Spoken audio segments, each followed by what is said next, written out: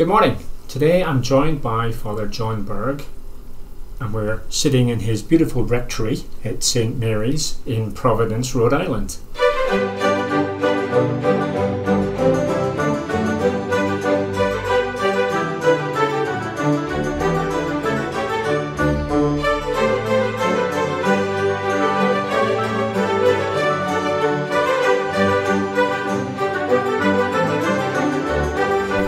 So Father Berg,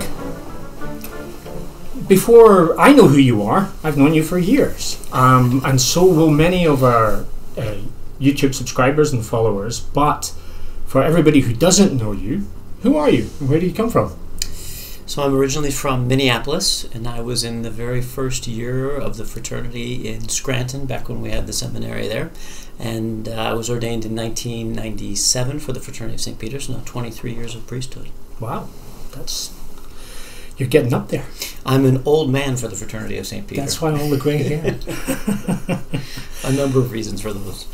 Now, how long have you been assigned to St. Mary's in Providence? So we just celebrated the 2-year anniversary of the fraternity taking over the parish. Okay. Bishop Tobin gave it to us. So in August, on the Feast of the Immaculate Heart, is actually our anniversary. Very nice, very nice. And where is it located exactly? What's the street address here? So we're on 538 Broadway. So Broadway is kind of the lovely street that exits from the downtown. So we're on the west side. So right on 95 and Highway 6 and 10. Okay, so very, very accessible for people in a much wider travel to Mass area. Mm-hmm. Yeah, I think that it draws from a lot of people who are at a good distance, either on 95 up in Massachusetts or towards the south, Connecticut, towards the west. Great, great. Now, what are the 3 things that you most want to achieve in this parish, and how quickly do you want to achieve them? Well, I think that the first thing that had to be achieved was really for the parish to arrive at some solidity. It was a dying parish, as many. Providence is kind of a typical East Coast town in the sense of a lot of ethnic churches very close by, especially in the downtown area, that were built at a time when people didn't have cars and everything else, and so there's a plethora of them. And this one was really, really struggling, but it's a beautiful church that was built with granite from the south of the state. It's a really beautiful granite structure, and so the diocese really did want to save it, and thought that the fraternity would be something that would really draw people from different areas to come in and support it. So the first thing has been to grow the parish. So when we arrived, there was really nothing, and it's been kind of word of mouth to get people to come. So it's been really, the first goal is to save souls. So it's to establish everything that a parish should have, a real parochial life, and that was the goal from the first, to get the liturgy up to speed and get the servers trained and everything else, and then to get adult education, formation for the youth, whether it be altar servers or sodalities and things like that. So the unique thing about here is that there are archives, and it has a really rich history. So to kind of reestablish what already existed but hadn't existed for maybe, let's say, 50 years or 100 years has been wonderful, to go back in and get the Holy Name Society for the men going and everything else. So even though we're starting afresh in a certain way, it's tapping back into all those good things which the church was providing, and still have the means for the sanctification of those different elements of the faithful. And do you have everything you need to achieve that noble end? Well, one of the things that we have to have is a dry building. So they had done the roof before I got here, but we're working on the tower right now. So people have been really sacrificial to repoint it. So as beautiful as the granite is, it needs a lot of care, of course, in the joint repointing and everything else. So we have water coming in and some different damage, and we'll get the bells ringing again. So that's a big shout out for a capital campaign, everybody. If you want to help Father Berg at St. Mary's, he needs a new bell tower. What are the particular challenges that you face then, starting a new apostolate with this long history but with virtually no infrastructure?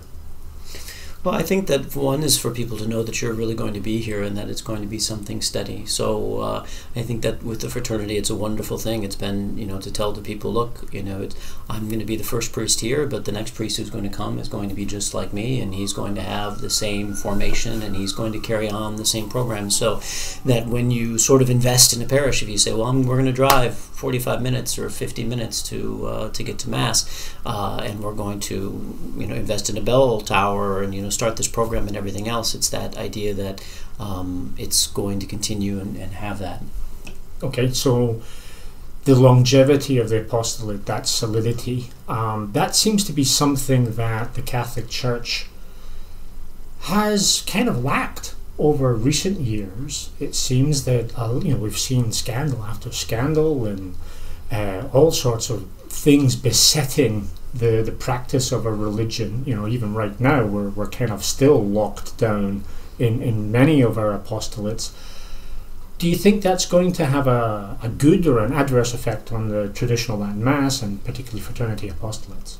Well, I mean, I think that, like a lot of places, there's been steady growth for the fraternity because of that, for one of the reasons. And being a religious order, I think, is a help to that. And I think also having a very defined apostolate, of what we are, both for the sanctification of the priests, and I think that's spilling over to the faithful. It is having the Latin Mass, but it's also that spirituality of having the life and the sacrifice of the Mass at the center of your Mass and offering your life as a sacrifice. So I think when the people come and they understand that and they have something which is very tangible to move forward even in their own spiritual life and take that on. They, of course, don't become in any way members of the fraternity, but I think that they see some of the lovely things, the attachment to the Holy See and all of those other elements are important for them later on as parishioners as well. Sure.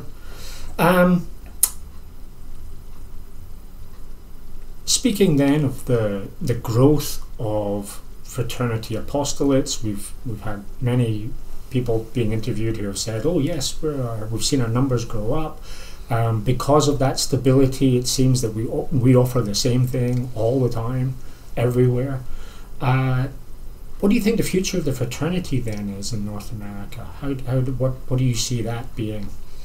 Well, I think it will continue kind of on a double prong as it has, that our founders wanted, and I think too that that was seen after Summorum Pontificum, which was to run really fine parishes, I think, that will be exemplary in a lot of ways, and then also to be somewhat of an influence on the local clergy. I think that a lot of young priests in the diocese too, not necessarily all young, but now they're young for me, who want to begin and want to add a daily Mass here or whatever it might be, or to develop that within their own spiritual life and being able to offer the extraordinary form. So that part of it, certainly, and I think after it will just depend on the number of vocations and the quality, but I think we'll continue to open up in different apostolates. Good. We're asking everybody this, but the purpose of this YouTube channel was not to get into polemics or to get into the politics of the church or anything like that, but to really try and give some qualitative instruction to help people get to heaven. We are priests, it's our main job. What would your piece of advice be to anyone for how they can help themselves get to heaven? Yeah, I think that maybe to make it a little bit broader would be themselves and their children. I think that we underestimate, I think, the answers that the faith gives us to things that men struggle with, the understanding that we have of original sin and why man is capable of doing glorious things like heading up a stairway on 9/11 to save people knowing that he's going to die, and at the same time that he can fall into drug addiction and everything else, and that it's the church that all men see that in the end, that we're capable of beautiful things and we're capable of horrific things. And I think the church gives the answer to that, and gives the answer as far as how man can be redeemed despite the faults which are there. So to me, one of the things I think that comes and that I've seen kind of being back in the parish is really the hunger to not necessarily do apologetics maybe as it used to be done, in the sense of, it's going to be, this biblical passage and that, and you're talking with evangelicals a lot, but much more on the level of the natural law and what man is, and does he have an end, and,